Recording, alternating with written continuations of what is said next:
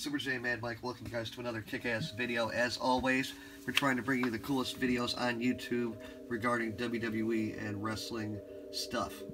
This time we're bringing to you guys another video to show you another era of professional wrestling.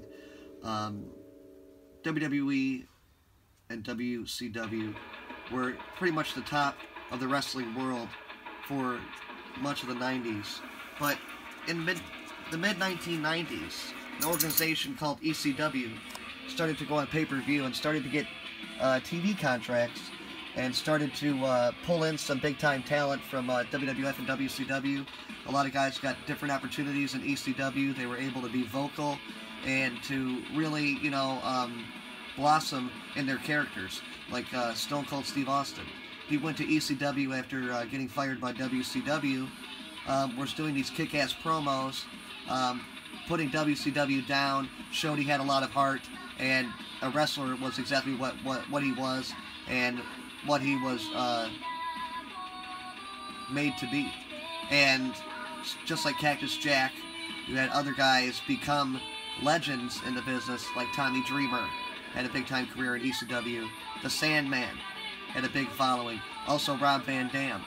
And then also ECW had got closed down and bought out by Vince McMahon in early 2001, and they were unheard of for another 5 years until ECW returned in 2006, and you got a watered-down Vince McMahon WWE version of ECW, but you still had some characters that blossomed in that ECW, like CM Punk, Kofi Kingston. You also had guys that returned back to ECW, like Cactus Jack. Even Christian came back to WWE. He was under the ECW brand. He won the ECW title, just like Matt Hardy was an ECW champion in the WWE back in 2008. But just two great generations of wrestling. Like I said, they were an alternative type of sports entertainment that you really weren't seeing in the WWE or the WCW in the mid-1990s. And it was really what started the Attitude Era, in my opinion, because Vince McMahon realized that there was fans out there that were looking for an alternative type of wrestling, and Vince McMahon was going to have to change with the times, and he did. As you know, he came out with the Hardcore title and stuff like that. He had signed other big ECW stars over the years, like Rob Van Dam, Taz, you know, the list goes on and on. But we have some of the greats. We're going to start out from the left back, if you could there, Mad Mike. When the ECW got reincarnated, some of the guys started out there, just like NXT today. It was kind of like a proving ground. And Kofi Kingston had his opportunity in ECW, and he eventually made it to Raw a year after in ECW back in 2008.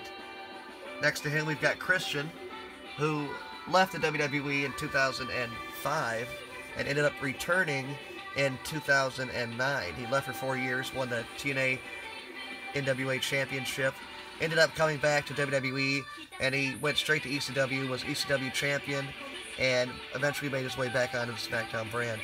Next to him, we've got a guy who was on SmackDown, but when ECW restarted, Vince McMahon was looking for talent to put into ECW that had, you know, creativity and had craziness, and the Boogeyman was one of those guys that Vince McMahon put back in ECW to go ahead and add a little bit of spice to the ECW brand.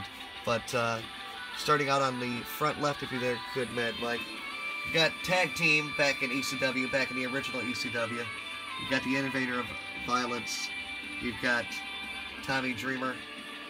You also have the hardcore legend Terry Funk. Terry Funk was the first ECW champion. I'm sorry, not the first ECW champion. He won the ECW championship on the first ever ECW pay-per-view. Next to him, you got CM Punk with the ECW title that he held. CM Punk started out in WWE in 2006, and he was under the ECW brand. And WWE didn't really know what to do with him, and they didn't think that he had what it takes to make it as a top guy in this business. And Paul Heyman took him in ECW and made a star out of him. And through the hard work, CM Punk became a top member, a ECW champion, and eventually made it to Raw after winning Money in the Bank ended up cashing in that title, winning the World Heavyweight Championship over on Monday Night Raw in 2008. And went back from Raw to SmackDown and basically won the title for each shows and became a legend in the business. CM Punk currently doesn't wrestle in the WWE, but certainly one of the greatest ever. Next to him, we've got Cactus Jack, who was let go by WCW in 1994, or I believe he might have quit. But nonetheless, Cactus Jack made his way into ECW before he made his way into WWE. In 1995, Cactus Jack went into an ECW ring and had some crazy-ass matches, some barbed wire matches. We've got him here with the barbed wire bat and the do not enter sign. But Cactus Jack, one of the craziest sons of bitches you ever seen. He was a part of ECW, believe it or not. Check back some cool ECW shows back from 1995 and you'll see Cactus Jack on there. Next to him, we've got Matt Hardy. Matt Hardy made his way back to ECW for the first time in 2008 and became the ECW champion in 2009. He was champion for probably about 6 months before the company closed a year later. But Matt Hardy proved that he could be a main eventer, maybe not for Raw or SmackDown, but certainly for ECW, for a smaller type brand. Next to him, we've got the Sandman. The Sandman was one of those ECW originals. He used to come out drinking beer, smoking cigarettes, and smashing beers on his head, bleed all over the place, badass music, one hardcore kick-ass guy. You see the mean look on his face. He was one mean son of a bitch. Came out with a kendo stick, beat the hell out of you, drank his beer, smoked his cigarettes, and left. Next to him, we've got one of the greatest ever, in my opinion. He started out in ECW and made a name for himself. Was the longest reigning television champion in ECW history. Was also an ECW tag team champion along with Sabu.